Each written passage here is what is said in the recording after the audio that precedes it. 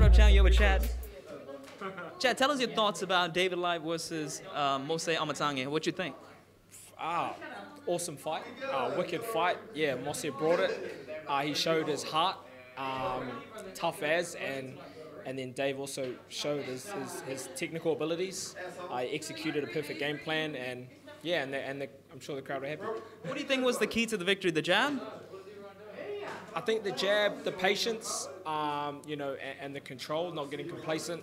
You know, Mose is a dangerous guy, and you know, they switch on, and even if he lands a good shot, he's always dangerous. So can't throw too many, can't get greedy, and yeah, he didn't. That's exactly what you said. Like Mose, even though he's tired, even though he's rough, he still feels like he has power. He's dangerous right until the last bell goes, and I mean, he's got his name from a fight, you know, over in Wales, where he was, you know, he was down on the cards, and right at the end, he pulled through with the victory and, you know, finished them off. And if that's what he's known for, you know, you got to prepare for that and yeah, be aware. Yeah.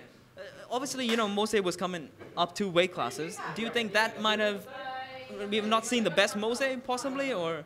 I guess, yeah, like he'll be at a disadvantage, but, you know, he's a puncher, and a puncher can carry he's a true puncher, and true punchers can carry their power up. And I mean, if you ask Dave, I'm sure he'll tell you that, you know, there were shots there that he felt. So no matter what, you always got to take him as, you know, he's a dangerous opponent. What do you think's next for Dave, man? Like, do you think he's moving up in the world? Like, because he's already moving up the ranks. What's next? A world title? And yeah, I guess. Oh, totally, he's moving up, and that's a big win for him.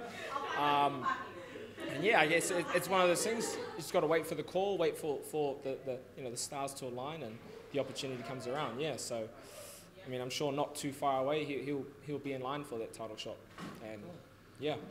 Thanks for the breakdown, man. Cheers. Appreciate that, chat. Cheers. Merry Christmas. Yo. Thanks, man.